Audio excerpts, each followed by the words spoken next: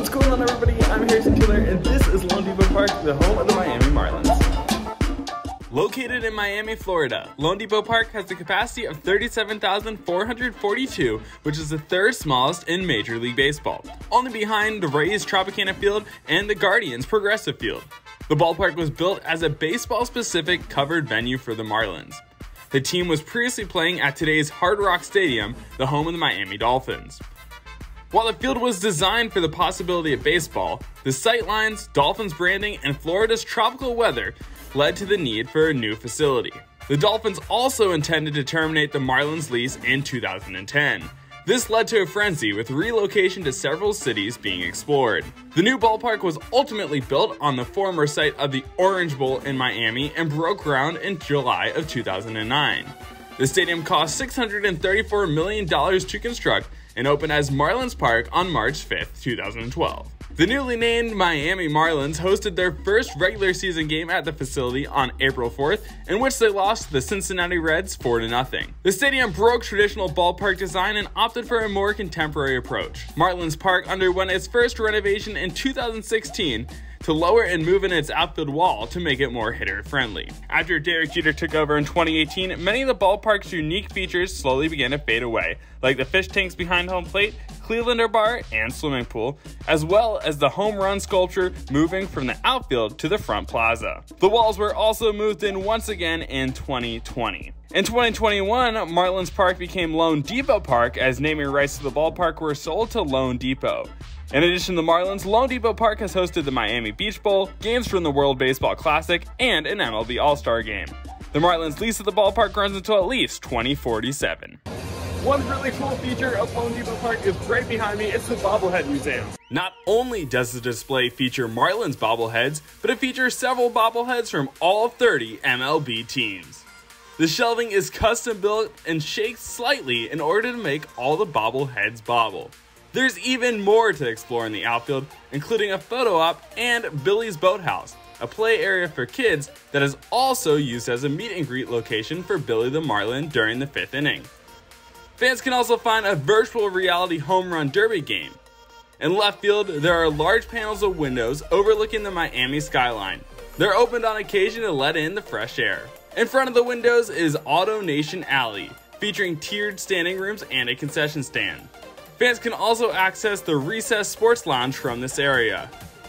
Back on the main concourse is a Budweiser bar. At the third base entrance, fans can find a Fanatics team store and a display showcasing the history of the Orange Bowl.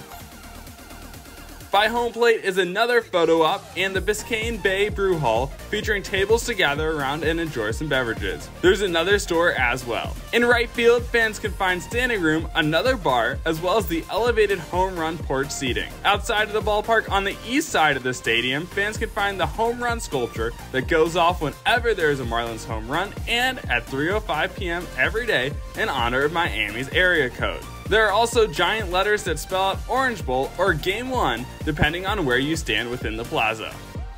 On the west side of the plaza, fans can find the Folklore Tower, which are repurposed shipping containers that serve as photo ops inspired by the team's City Connect jerseys.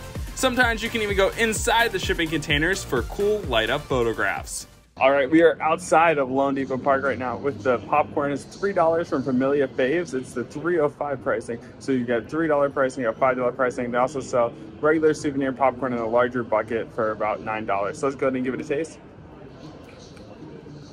Now you can tell that popcorn is definitely freshly popped. I heard it going off in the back of the concession stand, so that's definitely a plus. You can taste a nice warm buttery flavor, a lot of salt on there too, so it's not too dry. And the best part is the kernels are not overdone, no burnt flavor at all.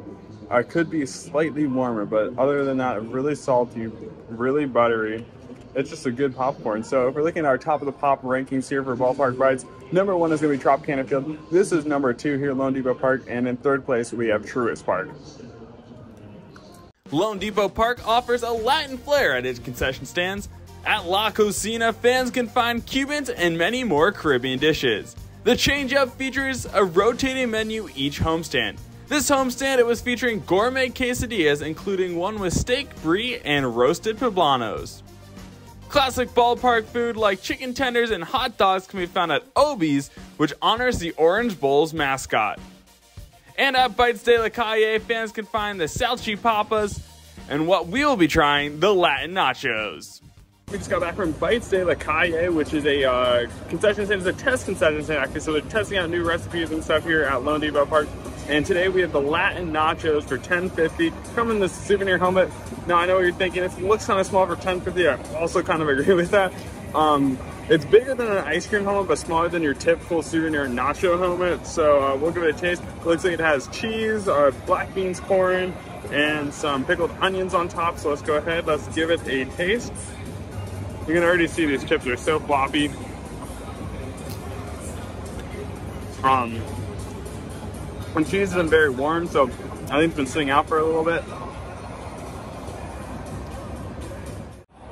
You know, for $10.50, I would hope this would be a little better. It's probably not what I would get again if I was to come to this ballpark again. So if we're looking on our pop point scale, this is probably going to be 2 pop points. It's cold. The ingredients work well together, but they could have put some more protein or something on it for it being $10.50, and the portion size is kind of off. If it was a little bigger, I think I might have rated it a little more, but just overall, 2 pop points. It's just kind of meh in Miami. Overall at loanDepot Park, I was very disappointed in the Latin Nachos, but was super impressed by the quality of the popcorn. So for food, the ballpark earns 3 pop points. Tickets in the home run porch were $10, prepaid parking was $15, and the affordable 305 food and beverage menus earns 4 pop points for value.